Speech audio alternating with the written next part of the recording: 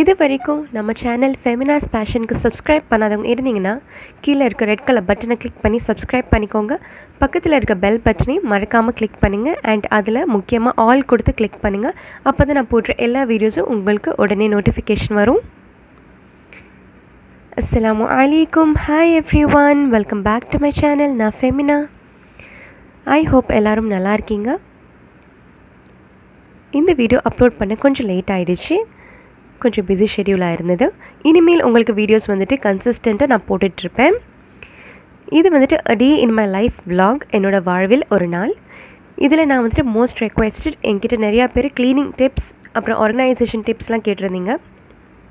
So அவங்களுக்கு இது கண்டிப்பாக யூஸ்ஃபுல்லாக இருக்கும். பிகாஸ் நான் என்னோடய க்ளீனிங் ரொட்டீனை இதில் இன்க்ளூட் பண்ணியிருக்கேன். அதுக்கப்புறம் இதில் நீங்கள் 2 இன்ட்ரெஸ்டிங் ரெசிபீஸும் கற்றுக்கலாம்.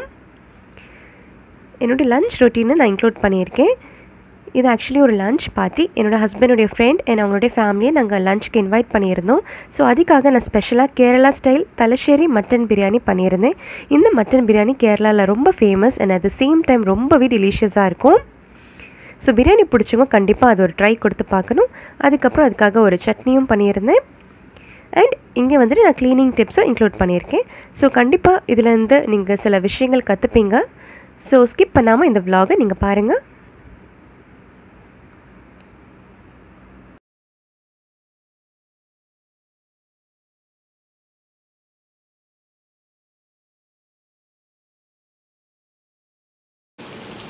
Good morning every one. இன்றைக்கி மார்னிங் கிளைமேட் ரொம்பவே சூப்பராக இருந்துச்சு. இங்கே நல்ல ரெயின்.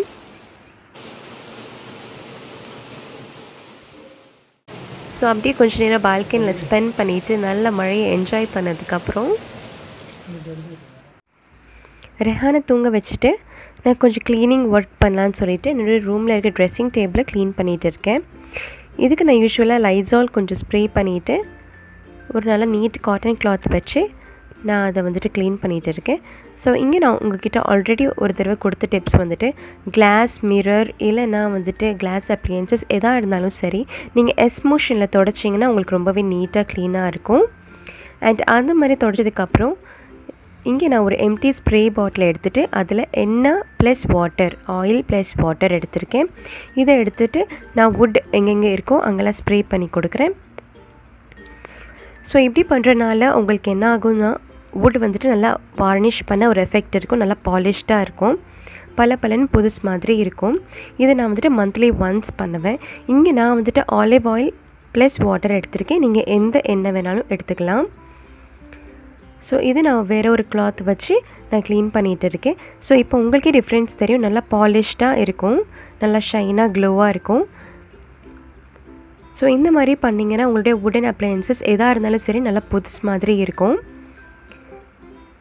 வுட்டுக்கு ஒரு தன்மை இருக்குது, நீங்கள் ஆயில் ஸ்ப்ரே பண்ணிங்கன்னா அது உள்ளே எடுத்துக்கிறோம், அப்சார்ப் பண்ணிக்கிறோமே தவிர உங்களுக்கு வெளியே ஒரு மாதிரி ஸ்டிக்கியாக ஒட்டுற மாதிரி அந்த மாதிரிலாம் எதுவுமே இருக்காது. ஸோ அதை பற்றி நீங்கள் கவலைப்படாதீங்க. ஸோ நீங்கள் வுட் அப்ளையன்சஸ் எதாக இருந்தாலும் சரி, வுடன் டோரு, டைனிங் டேபிள், வுடன் சேர், வுடன் டேபிள் இல்லைனா வந்துட்டு ஜன்னல் கதவு எதாக இருந்தாலும் சரி, நீங்கள் இந்த மாதிரி ஆயில் ஸ்ப்ரே பண்ணிங்கன்னா உங்களுக்கு ரொம்பவே நீட்டாக இருக்கும்.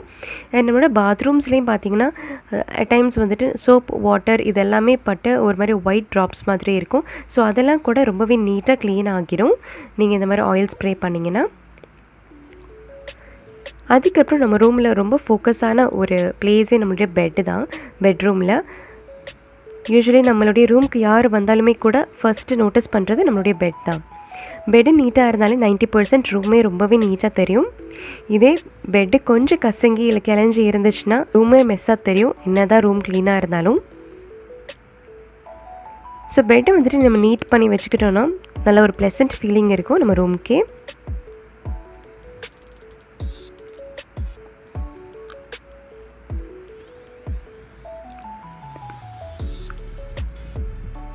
அப்புறம் என்னுடைய கபோர்ட் இதில் இருக்க மிரரையும் நான் இந்த மாதிரி தான் எஸ்மோஷனில் துடைக்கிறேன். ஸோ இதில் நம்ம யூஸ்வலி பண்ணுற சில விஷயங்கள் தான் இது. நான் வந்துட்டு வீக்லி ஒன்ஸ் பண்ணுவேன், இல்லை 3 days ஒன்ஸ் பண்ணுவேன்.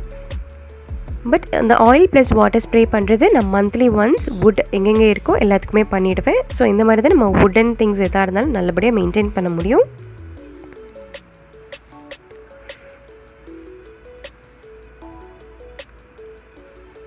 அப்புறம் என்னுடைய வால் கிளாக் கிளாக் இதையும் நார்மலாக இந்த மாதிரி லைசால் ஸ்ப்ரே பண்ணிவிட்டு தான் நான் க்ளீன் பண்ணுறேன்.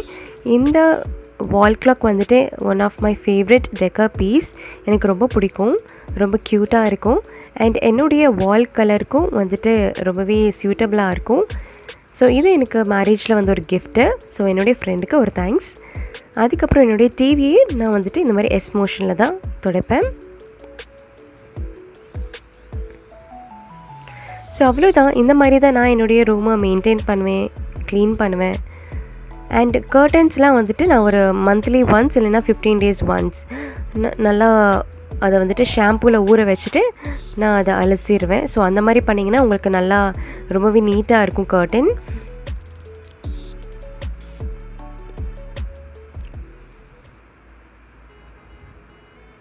அதுக்கப்புறம் கொஞ்சம் ரெஃப்ரெஷிங்காக இருக்கிறதுக்கு நான் கேண்டில்ஸ் வைக்கிறேன். ஸோ இந்த மாதிரி தான் நான் என்னுடைய ரூமை க்ளீன் பண்ணுவேன். உங்களுக்கு ஏதாவது டிப்ஸ் இருந்துச்சுன்னா என்கிட்ட சொல்கிறதுக்கு நீங்கள் அது கமெண்ட் செக்ஷனில் என்கிட்ட ஷேர் பண்ணுங்கள். மட்டன் பிரியாணி ப்ரிப்பேர் பண்ணுறதுக்காக நான் 2 kg மட்டன் எடுத்திருக்கேன். ரைஸ் கூட நான் வந்துட்டு மட்டனுக்கு ஈக்குவல் ப்ரொப்போர்ஷனில் எடுத்திருக்கேன். இப்போ மட்டனை ப்ரெஷர் குக் பண்ணுறதுக்காக நான் தேவையான அளவு தண்ணி ஆட் பண்ணிவிட்டு இதில் ஒரு 1/2 tablespoon டர்மரிக் பவுடர் மஞ்சத்தூள், 1/2 tablespoon காஷ்மீரி மிளகாய் தூள் இதை நல்லா மிக்ஸ் பண்ணிவிட்டு இதை நான் ஒரு 6 விசிலுக்கு விடுவேன். ஸோ ஒவ்வொரு ப்ரெஷர் குக்கரை பொறுத்து இருக்குது எவ்வளோ விசில்ஸ் எடுக்கும், எவ்வளோ டைம் எடுக்கும் மட்டன் நல்லா ஃபுல்லாக வெந்து கிடைக்கிறதுக்குன்னு சொல்லிவிட்டு. இங்கே எனக்கு வந்துட்டு 6 விசில்ஸில் நல்லா சாஃப்டாக எனக்கு வெந்து கிடைக்கும். இந்த மட்டன் பிரியாணியில் நம்ம வந்துட்டு மட்டன் மசாலா தனியாக ப்ரிப்பேர் பண்ணுவோம், ரைஸ் தனியாக ப்ரிப்பேர் பண்ணுவோம், அதுக்கப்புறம் மட்டன் பிரியாணி லேயர் பண்ணுவோம். ஸோ அதனால் நமக்கு ப்ரெஷர் குக் பண்ணுறதுலேயே நமக்கு இந்த மட்டன் ஃபுல்லாகவே நல்லா வெந்து கிடைக்கணும். அங்கே மட்டன் ப்ரெஷர் குக் ஆகிட்டு இருக்கு. இங்கே நான் ஸ்வீட் சட்னி ப்ரிப்பேர் பண்ணுறதுக்காக ஒரு பேன் எடுத்துகிட்டு அதில் தேவையான அளவு தண்ணி ஊற்றிட்டு அதுக்கப்புறம் ஒரு 7 நல்லா பழுத்த தக்காளி நான் ஆட் பண்ணி அதை வந்துட்டு நான் வேக வைக்க போகிறேன். ஸோ இது நம்ம ஒரு 10 நிமிஷத்துக்கு மீடியம் ஃப்ளேமில் வச்சோன்னா நமக்கு நல்லா வெந்துடும். ஸோ ஆஃப்டர் 10 minutes தக்காளி நல்லா வெந்து அதில் இருக்க ஸ்கின்லாம் ரிமூவ் ஆகிடுச்சு. ஸோ இதை நம்ம வந்துட்டு ஒரு பவுலுக்கு ட்ரான்ஸ்ஃபர் பண்ணிவிட்டு வைக்கலாம். இது நல்லா ஆறணும். ஆறினதுக்கப்புறம் நம்ம இதில் இருக்க ஸ்கின்னை ரிமூவ் பண்ணுவோம்.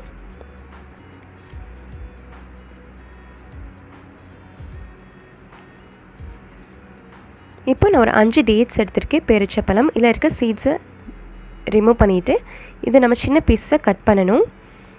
இந்த டொமேட்டோ அண்ட் டேட்ஸ் வச்சு பண்ணுற ஸ்வீட் சட்னி ரொம்பவே டேஸ்டியாக இருக்கும். இது நீங்கள் மட்டன் பிரியாணிக்கு நல்ல காம்பினேஷனாக இருக்கும். பிரியாணி கூடயும் வச்சு சாப்பிட்லாம், இல்லைனா சும்மா கூட சாப்பிட்லாம். எங்கள் வீட்டில் சும்மாவே சாப்பிட்டு காலி பண்ணிவிடுவாங்க. நல்ல ஹல்வா மாதிரி இருக்கும். ஸோ கண்டிப்பாக ட்ரை பண்ணி பாருங்கள். ஸோ இங்கே டேட்ஸை கட் பண்ணியாச்சு. அங்கே நமக்கு தக்காளி ஆறிடுச்சு. ஸோ அதில் இருக்க ஸ்கின்னை ரிமூவ் பண்ணலாம்.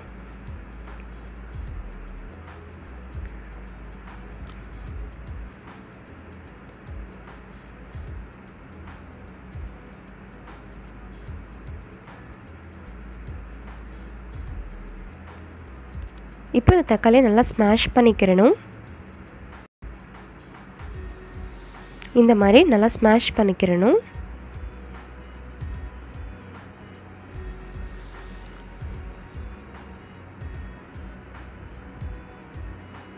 அதுக்கப்புறம் நான் ஒரு பேன் எடுத்துகிட்டு அதில் 2 tablespoon நெய் ஆட் பண்ணுறேன்.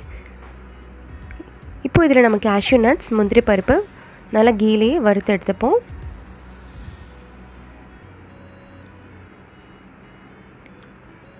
இப்போ இந்த நெய்யிலே நம்ம ஸ்மாஷ் பண்ணி வச்சுருக்க தக்காளியை ஆட் பண்ணிவிட்டு நல்லா சாட்டே பண்ணணும். ஸோ இப்போ இதில் இருக்க தண்ணி ஓரளவு நல்லா வற்றி வரும் ஸ்டேஜில் நம்ம வந்துட்டு சுகர் ஆட் பண்ணலாம். நான் இங்கே 1/2 cup சுகர் ஆட் பண்ணுறேன். நீங்கள் உங்கள் ஸ்வீட்னஸ்க்கு தகுந்த மாதிரி அட்ஜஸ்ட் பண்ணிக்கோங்க. இங்கே நம்ம வந்துட்டு டேட்ஸும் ஆட் பண்ணுவோம். ஸோ நீங்கள் ஆட் பண்ணுற பேரிச்சப்பழம் ஸ்வீட்னஸ் கூட இருந்துச்சு அப்படின்னா அதுக்கு தகுந்த மாதிரி நீங்கள் சுகரை குறைச்சி கூட ஆட் பண்ணிக்கோங்க.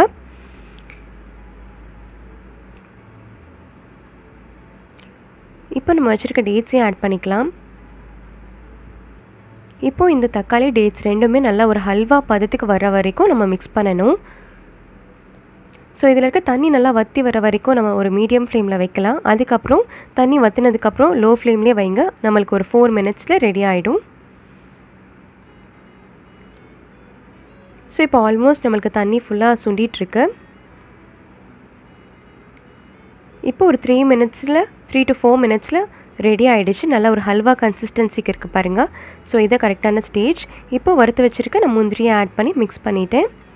ஸோ இது ஒரு சர்விங் பவுலுக்கு இப்போ ட்ரான்ஸ்ஃபர் பண்ணிக்கலாம்.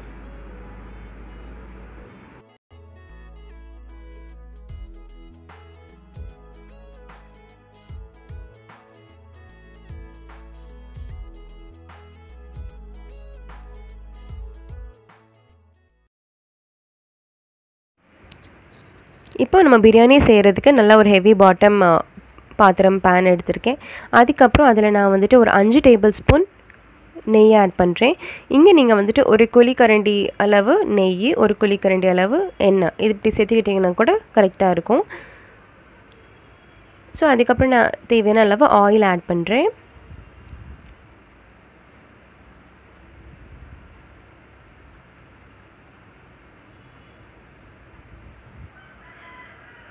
அப்புறம் நம்ம ட்ரை ஸ்பைசஸ் ஆட் பண்ணுவோம். இங்கே நான் வந்துட்டு ஒரு பே லீஃப் ஆட் பண்ணுறேன், பிரியாணி இலை.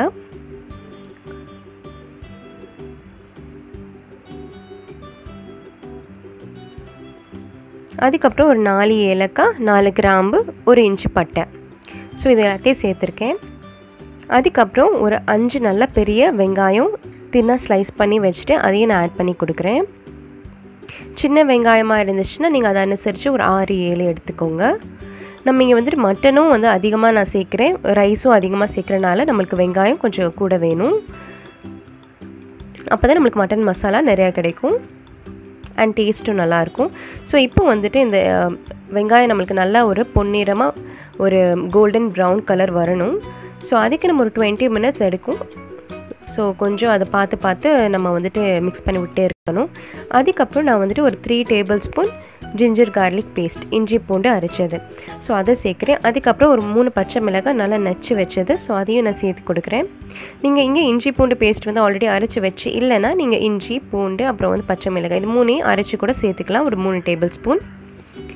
அதுக்கப்புறம் இங்கே நான் மிக்ஸ் பண்ணிவிட்டு நல்லா இந்த இஞ்சி பூண்டோட பச்சை வாசனை போகிற வரைக்கும் நம்ம நல்லா வதக்கணும்.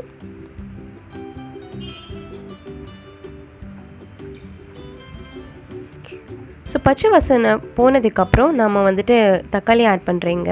ஸோ இங்கே வந்துட்டு ஒரு 3 நல்ல பெரிய பழுத்த தக்காளி இதை ஆட் பண்ணிவிட்டு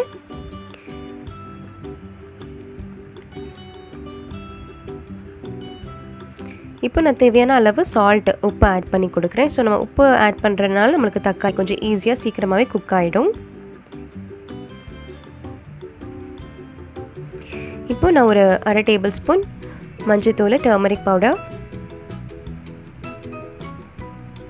அப்புறம் ஒரு table spoon Kashmiri red chilli powder, Kashmiri மிளகாய் தூள், அதுக்கப்புறம் 1 டேபிள் ஸ்பூன் கரம் மசாலா இது எல்லாத்தையும் சேர்த்துருக்கேன். ஸோ இப்போ இது எல்லாத்தையும் நல்லா மிக்ஸ் பண்ணிவிட்டு எகெயின் இந்த மசாலாவோட பச்சை வாசனை போகிற வரைக்கும் மிக்ஸ் பண்ணணும். அதுக்கப்புறம் இங்கே நான் ஒரு 1/2 லெமனோடைய ஜூஸ் வந்துட்டு ஸ்குவீஸ் பண்ணுறேன்.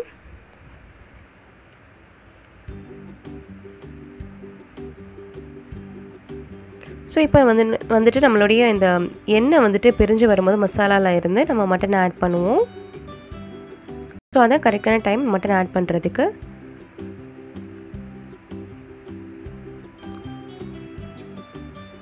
இப்போ மட்டன் ஆட் பண்ணிட்டு ஒரு 10 நிமிஷத்துக்கு நம்ம வந்துட்டு மட்டன் குக் பண்ணுவோம். ஸோ அந்த மசாலா எல்லாம் நல்லா மட்டனில் இறங்கணும்.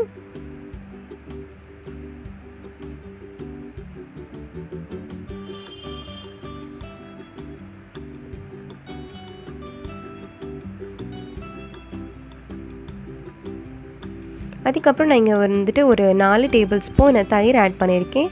அது வந்துட்டு ஷூட் பண்ண கொஞ்சம் மிஸ் ஆகிடுச்சு. ஸோ 4 டேபிள் ஸ்பூன் தயிர் ஆட் பண்ணிக்கோங்க. தயிரை நல்லா அடித்து ஸ்பூனில் அடித்து ஆட் பண்ணிக்கோங்க.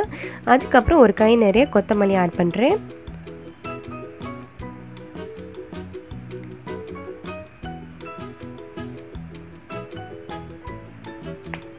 அப்புறம் ஒரு கை நிறையா வந்து புதினா இலை. யூஸ்வலாகவே நம்ம வந்துட்டு பிரியாணிக்கு வந்துட்டு புதினா நிறையா சேர்த்தோம்னா நல்லா ஃப்ளேவர் கிடைக்கும். ஸோ இந்த ஸ்டேஜில் நான் கொஞ்சம் உப்பு வந்துட்டு கொஞ்சம் கம்மியாக இருந்த மாதிரி இருந்துச்சு. ஸோ அதை செக் பண்ணிவிட்டு நான் கொஞ்சம் சால்ட் ஆட் பண்ணிக்கிட்டேன்.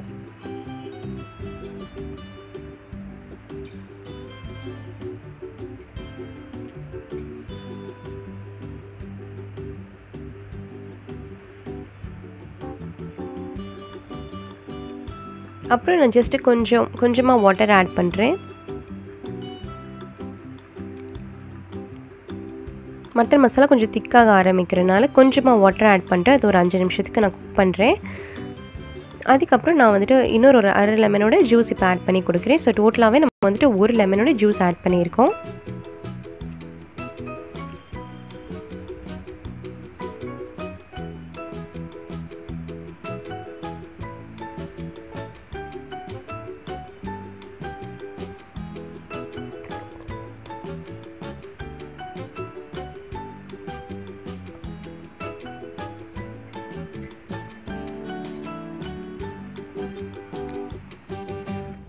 இப்போ ரைஸ் ப்ரிப்பேர் பண்ணுறதுக்காக ஒரு பேன் எடுத்துகிட்டு அதில் நான் 2 டேபிள் ஸ்பூன் நெய் ஆட் பண்ணி கொடுக்குறேன்.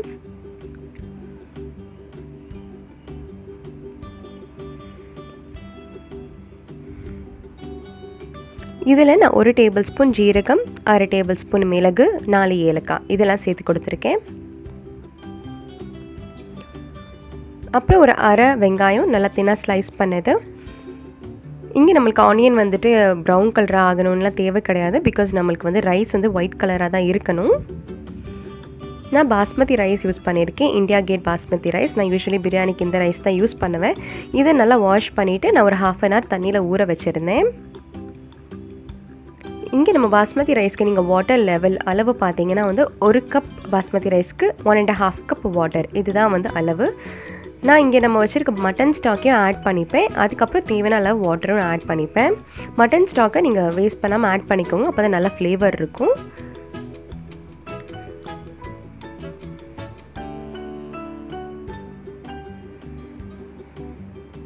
மட்டன் ஸ்டாக் வந்துட்டு நம்ம மட்டனை வேக வச்ச அந்த தண்ணி தான்.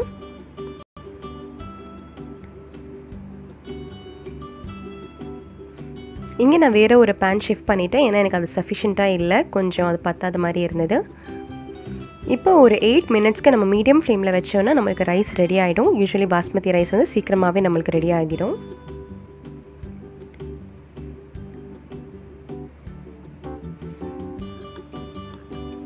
இப்போ நம்மளுக்கு ரைஸ் வந்துட்டு நல்லா சூப்பராக ரெடி ஆகிடுச்சு, நல்லா சாஃப்டாக.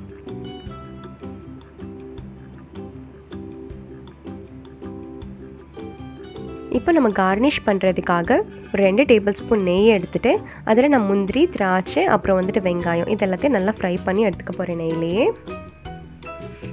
ஸோ கேரளா ஸ்டைல் பிரியாணியில் பார்த்தீங்கன்னா யூஸ்வலி இந்த ஸ்டெப் கண்டிப்பாக அவங்க ஸ்கிப் பண்ண மாட்டாங்க. அண்ட் அரப் பிரியாணிலையுமே கூட கண்டிப்பாக இந்த மாதிரி சேர்த்துப்பாங்க.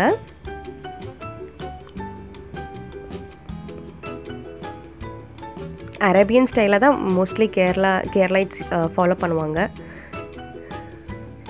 ஸோ இப்போ நான் முந்திரி வந்துட்டு நல்லா நெய்யில் லைட் ப்ரௌன் ஆகிற வரைக்கும் ஃப்ரை பண்ணி எடுத்துட்டேன். அப்புறம் திராட்சை,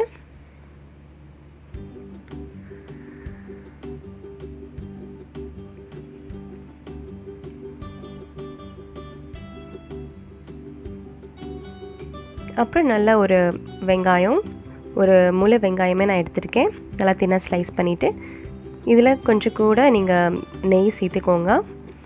சேர்த்துட்டு இது நல்லா ஃப்ரை பண்ணணும். நல்லா டார்க் ப்ரௌன் டீப் ஃப்ரை ஆகிற வரைக்கும், பட் பேர்ன் ஆகாமல் பார்த்துக்கோங்க.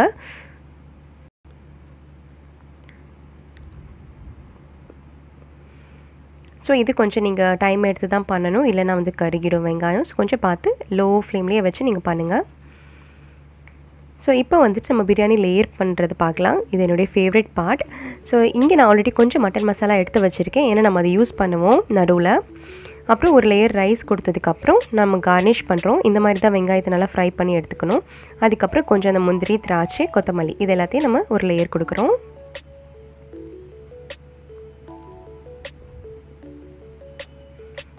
அதுக்கப்புறம் திரும்ப ரைஸ் நம்ம ரிப்பீட் பண்ணுறோம்.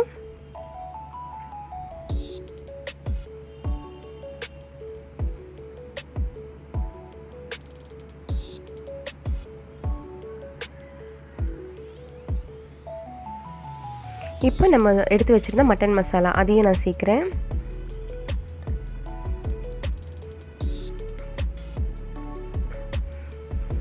அப்புறம் திரும்ப இந்த கார்னிஷ் பண்ணுறேன். அதுக்கப்புறம் திரும்ப நம்ம வந்துட்டு கொஞ்சமாக ரைஸ் லேயர் கொடுப்போம்.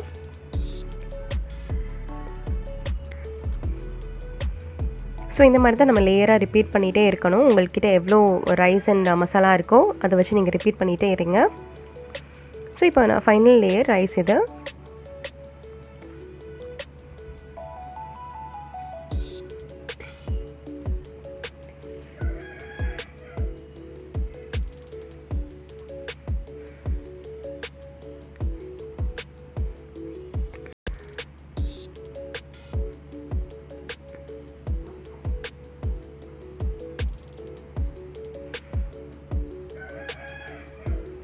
இப்போ ஃபைனல் லேயர் கார்னிஷ் பண்ணதுக்கப்புறம் நான் இங்கே வந்துட்டு கொஞ்சம் ஆரஞ்சு கலர் வந்து ஆட் பண்ணி கொடுக்குறேன்.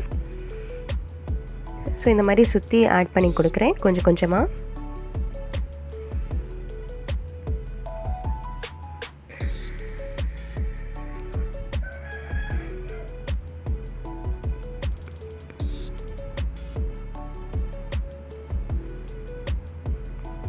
இப்போ வந்துட்டு நம்ம வந்துட்டு பிரியாணியை தம் வைக்கணும். அதுக்காக ஒரு பழைய தோசைக்கல் இல்லைனா வந்துட்டு தாவா எடுத்து அதில் நீங்கள் வந்து லோ ஃப்ளேமில் தம் வைங்க 20 மினிட்ஸ்க்கு. இந்த மாதிரி ஒரு கிளாத் போட்டு கவர் பண்ணிக்கோங்க, அப்போ தான் வந்துட்டு தண்ணி எதுவும் வடியாது. ஸோ இப்போ 20 மினிட்ஸ்க்கு அப்புறம் நம்மளுடைய Thalassery mutton biryani super டூப்பராக ready ஆகிடுச்சு. பார்க்கும்போது எவ்வளோ யம்மியாக இருக்குது. இந்த பிரியாணி வந்துட்டு கேரளாவில் ரொம்ப ஃபேமஸ். கண்டிப்பாக ஈதுக்கெலாம் பண்ணுவாங்க. உங்களுக்கு பிரியாணி சாப்பிடணும் ஆசை வரும்போது கண்டிப்பாக ஒரு நாள் இதை ட்ரை பண்ணி பாருங்கள்.